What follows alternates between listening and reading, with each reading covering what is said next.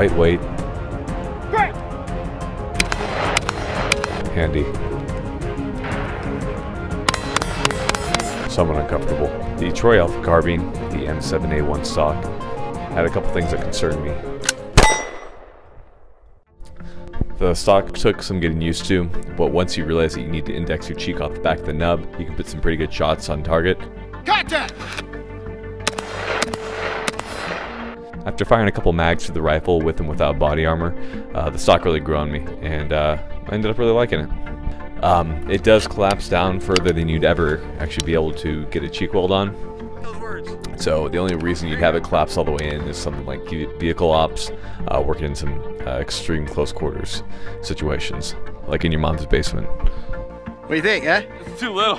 It's not too little! Okay, go.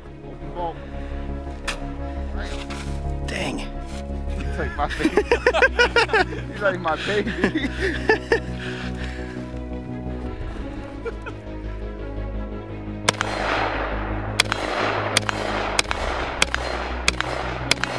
This is by no means a robust reliability test. However, with about the 1,000 or so rounds that we've put through the rifle so far, we have not encountered any issues. I am concerned, however, with parts wear, and this is due to the fact that they have shortened the buffer spring system so much in order to get the stock as short as it is. You're likely going to have to replace that buffer spring more often than you would have to replace a buffer spring on a carbine length or a mid-length gas system.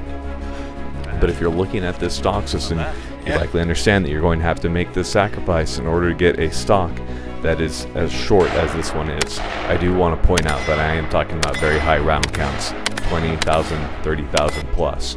And as long as you're replacing those components, those springs, you're likely not going to have any issues. When all is said and done, she recoils harder than most 5.56 ARs. However, this is one of the most handy, pointable rifles I've shot in a long time. The stock definitely isn't for everybody.